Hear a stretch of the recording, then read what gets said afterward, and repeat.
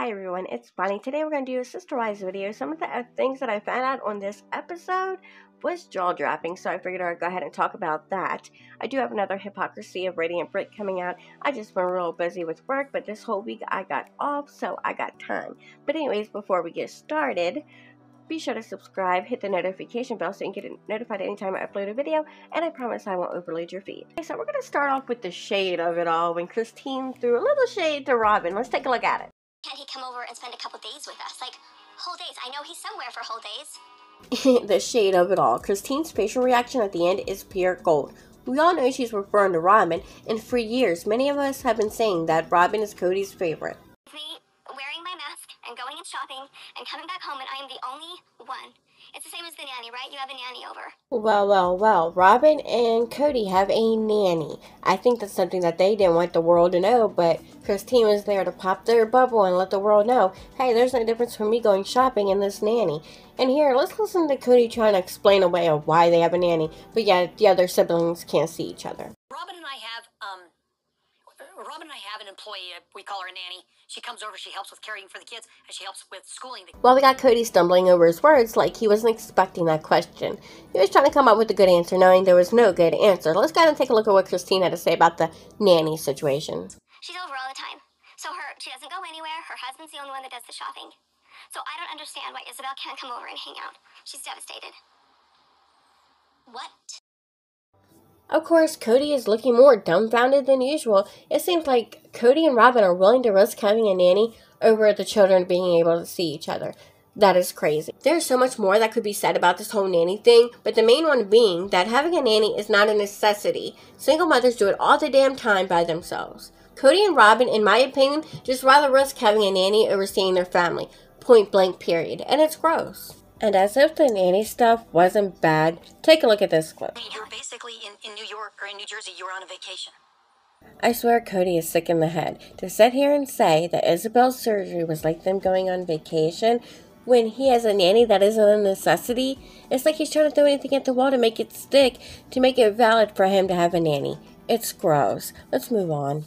Where were these rules when I asked for months and months and months, how do we get together? Nobody offered these up. All of a sudden the rules are being presented. It's weird to me. Well. It's about time that Janelle speaks up and gets her head out of Kody's ass.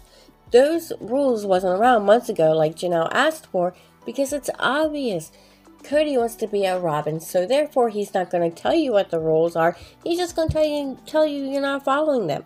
Therefore, he can blame everyone else while getting to be where he wants to be. Duh. Maybe this mistake of her and I not being romantic enough is a mistake. Maybe we should be more romantic. The fact that she's choosing the boys over me, maybe it's just that mothering, nurturing, but these are adult. They're supposed to be men. So it is obvious that Janelle and Kody's relationship hasn't been all that great like they try to portray it to be. And Kody says the reason why he thinks Janelle picks her sons over him is because he hasn't been romantic enough.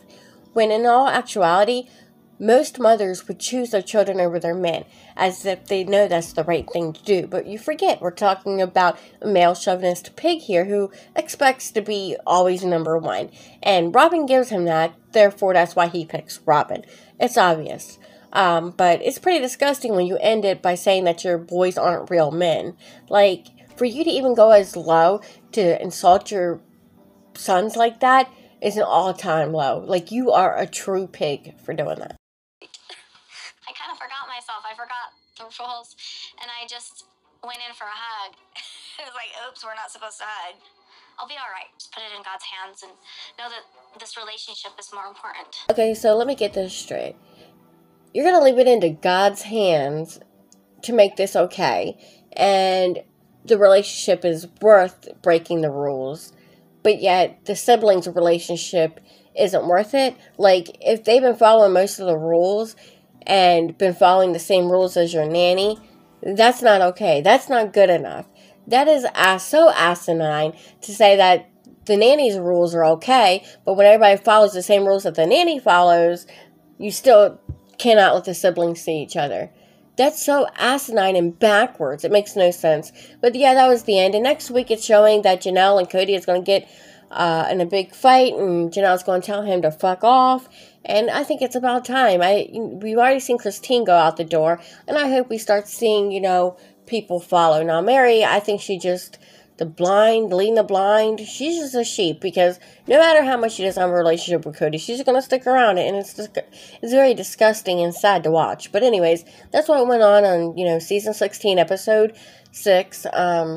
There's no head wife. Obviously, there is. Through everything I've shown, all the clip notes that I've shown show that Robyn's head. But anyways, be sure to subscribe, hit the like button, and I will have that Radiant Bro video coming out soon. And if something goes down next episode, I'm going to show that too. Until next time, I'll see y'all later. Bye.